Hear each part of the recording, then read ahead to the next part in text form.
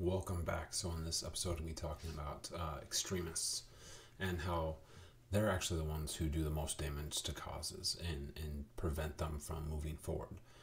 So earlier today, I was watching a video talking about an individual who was actually, I believe it was in Portland, was shot and celebrated by, as they say, Black Lives Matter supporters.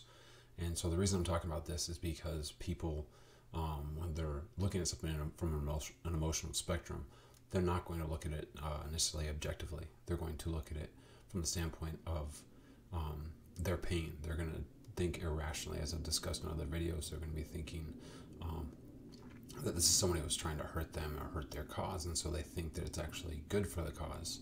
And I think it's really important for people on every issue, on every subject, on every discussion of Black Lives Matter or Blue Lives Matter or whatever, to be honest with something, and again, to have consistent convictions in order to support your cause. Because I think that the extremists are hurting Black Lives Matter right now. Because if you watched the people's reaction after George Floyd, almost unanimously everyone was supporting George Floyd and the fact that he was unjustly murdered. But that's the thing, is that so you had these peaceful protests going on, and a lot of people supported it. A lot of people were behind it and encouraging people to get out and speak against these injustices. But then rioters started taking over and looters started taking over, and those actions were justified by a lot of people, saying that it was there's no right way to protest. And again, people need to realize that just because someone says they're a part of your cause or they're doing this because of a cause doesn't mean they're in fact doing that. If you look at it, this person being shot just because in the video, and again, something might come out that debunks this, but as of now, the individual that was shot was simply shot because they were a Trump supporter. And so again, you see people making these attacks against Kyle, I think Rittenhouse is his name, and if you watch the video, it's tough to watch just because of the intensity. But if you watch the video and you just replace him with a Black Lives Matter supporter and say that the people that were surrounding him were Trump supporters, I think a lot of people would see the justification in his actions, him trying to defend himself. But you have this other individual who's on the other side of the aisle of the discussion, just getting gunned down simply because of his support. He didn't provoke anything. He didn't aggress towards anyone.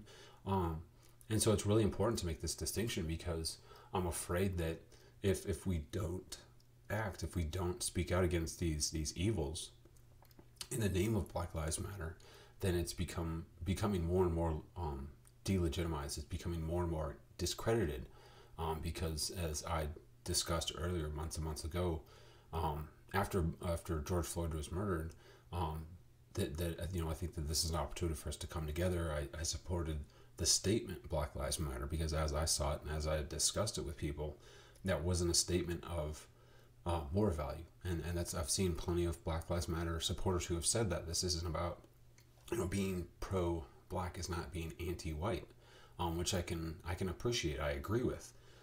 But now you're seeing people taking action and violence in the support of Black Lives Matter, and saying that essentially because someone's a Trump supporter, their lives don't matter. And again, so that's debunking the very statement people are making, saying that, because to me, I think Black Lives Matter is another way of actually saying all lives matter. And I'm not saying that people that use that term all lives matter are always using it in a proper way, but I think whatever statement you're supporting, it's important to denounce the extremists. It's important to denounce evil that's caused in the name of your cause, because if you don't, you're just going to discredit what you're trying to say. And that's really what it is the number one thing, is that it discredits the cause. It makes people think that anybody supporting this is a source of evil. Anybody who's supporting Black Lives Matter is approving of this extremely negative and hostile and hateful behavior. And so that's why it's so important to denounce it.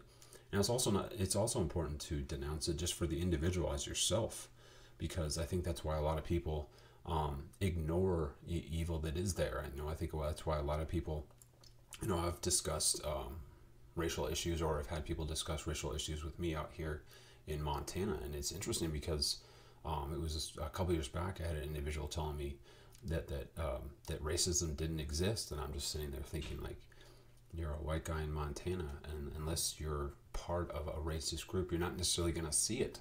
Um, and so it was just this thing where he was, speaking from his perspective, and I don't think he meant anything hateful by it. But again, it's those kind of ignorant statements that are going to cause damage to the legitimacy of what there are issues with. If you're going to support, victims of injustices, you have to make sure that they're actually unjust.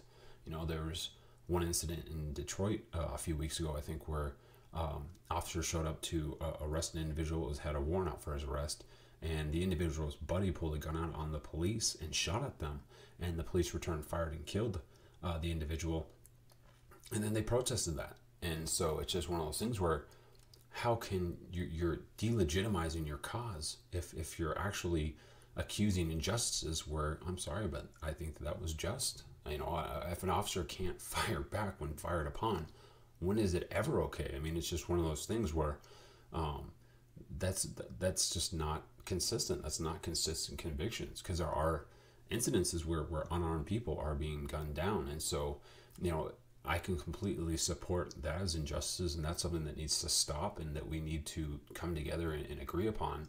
But if we're just going to blanketly cover, like I said, I made a video just about not supporting a group, but supporting people. If someone's a victim of injustices, they're a victim of injustices. It shouldn't matter whether or not that they're black or white or Asian or Hispanic or whatever.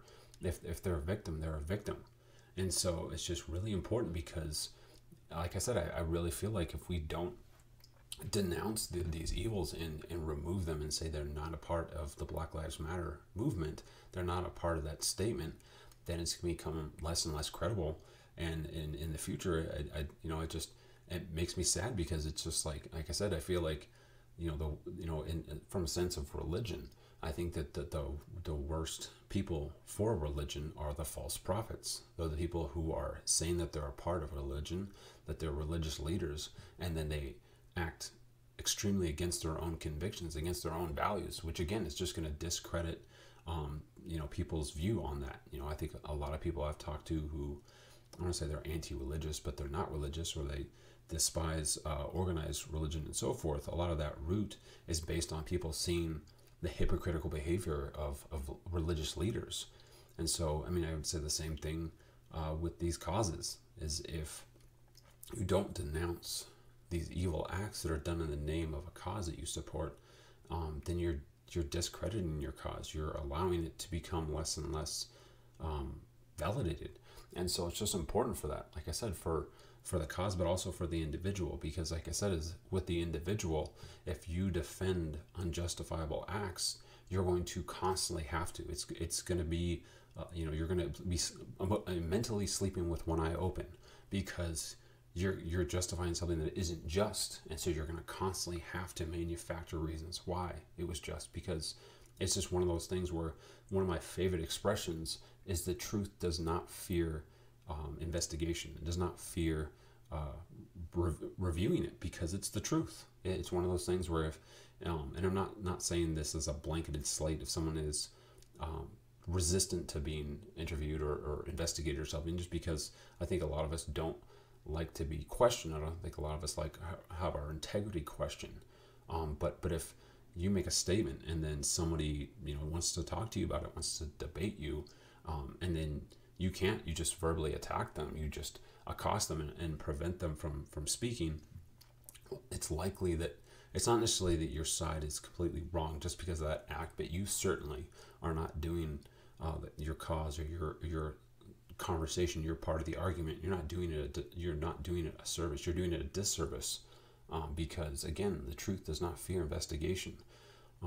So that's the thing that just makes me sad, is that there are, I truly believe, that there are racial injustices, and I do think that they're just like anything. If there are racists amongst us in public, why wouldn't there be in every aspect of everything? Obviously, I don't think that's a huge percentage. I do think that truly racist people are an extreme minority. So I do think we've come such a long way. I think that if you look at society and how it was, if you look back in the 50s and 60s and 70s specifically, people who were racist were emboldened. They weren't not afraid of speaking their hate. And now you can see little pockets of it. But again, too, I think as the vast majority, even here, living in a town in Montana, which is a shadow, it's a teardrop in the ocean of where I used to live. Even then, I think the vast majority of people out here are just good, solid human beings who don't judge people by the color of their skin, but the content of their character.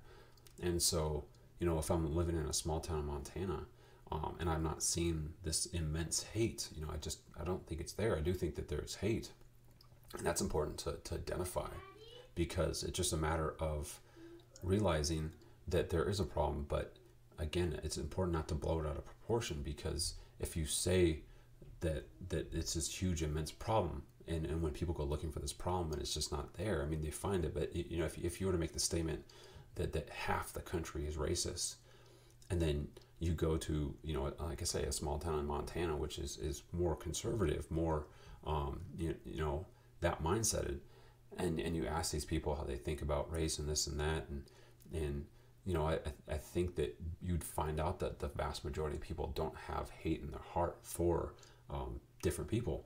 And so again, you would delegitimize what you're trying to say, which would make it look like it didn't even exist. When, if you said, if 20% of the people are racist, I don't think that's the case. But if you were to make a smaller adjustment, if you were to say 10% of people are racist, that'd be a far more accurate description of what's true. And so people would be more apt to agree with you, even if they didn't necessarily witness it, because it's a more realistic number. And again, so I think it's important to, to a certain degree, it's that statement, or that I don't know if it's a parable, but it's the boy who cried wolf, where, the story of the boy who cried wolf is he keeps, screaming wolf, wolf, and the town comes to help him, and there's nothing there, and he keeps doing it, and finally the town is fed up with him, and the wolf actually shows up, and he screams that there's a wolf, and no one listens, and the guy's whole sheep flock gets slaughtered. So again, it's the point of it. It's like it actually does happen. There are actual cases in which a boy is crying wolf, and there is in fact a wolf. But if you fabricate it, if you make it out to be more than it is, and aren't accurately representing the issue, then you're going to make it seem like it isn't an issue. And so that's why it's so important to denounce extremists, is because they're delegitimizing these causes that I do think have just cause, that do have issues that do need to be addressed and changed. But again, if you want to be a true part of the solution, a true part of resolving this, then you need to do what's necessary, not what you think is justified to fabricate. Because when you fabricating, again, you're removing the consistency. You're not able to address the issues, because again, you're constantly trying to backpedal on again, too. You see so many stories where people just run with the caption. They run with the white officer shoots a black victim, and therefore, because of those distinctions, because of those descriptions, the police officer is racist, when in fact, we're not looking at all the facts. And it is very possible you look at incidences and confrontations, and you certainly would say that at the very least certain officers do have racial prejudice. But again, if you just simply define the prejudice based on the color of their skin, you're delegitimizing the issue, you're delegitimizing it, and so no one's going to take it seriously. And so it's really important to be accurate, because, and again, there's nothing wrong, even like I'm saying with this incident where this one Trump supporter was gunned down and didn't provoke anything. If something comes out where he did provoke it, then that's something that myself and other people who are speaking up for this appalling action against him, it would be important for us to make that distinction and say, hey, I was wrong, based on what we know, and so I have no issue with people making those statements, with people hearing negative things and having them passed upon them, and then forming an idea, forming an opinion on the issue. If someone describes this officer as gunning someone down, and then the person being completely innocent, and someone's appalled by that, I'm not going to condemn them because later we found out that the person actually provoked it. And so again, there needs to be a point where you can make informed actions, inform opinions based on what you're being received, but that has to evolve as information is released, and evolve based on the full development of the story, not simply, like I said, the definition of who committed the act. We should condemn evil acts, not the source of their evil. Yeah, so it's tough because I know the resistance to talking about issues like this, because I don't want people to think that I'm insensitive or I don't care, because I truly do.